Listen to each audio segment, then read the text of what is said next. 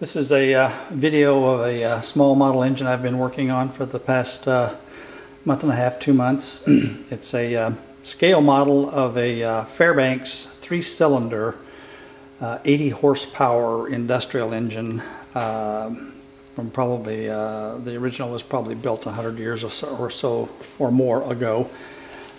This engine is about a 1/14 scale. It's got a 3/4 inch bore by a 7/8 inch stroke. The original industrial engine had an 11 inch bore by a 13 inch stroke. Just wanted to show you what I've been working on, and as you can see, the engine turns over pretty readily.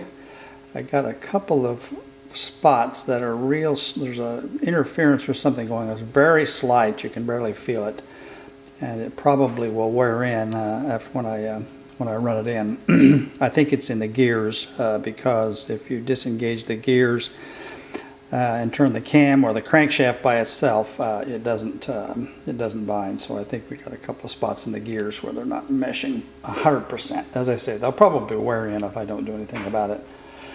But as you can see, it does turn over pretty readily. I'm in the final assembly stages right now, and hope to have it running sometime today or tomorrow.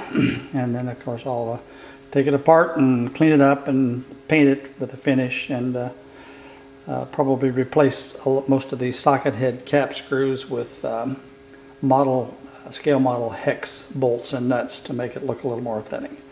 So this is just a teaser video. More to come later.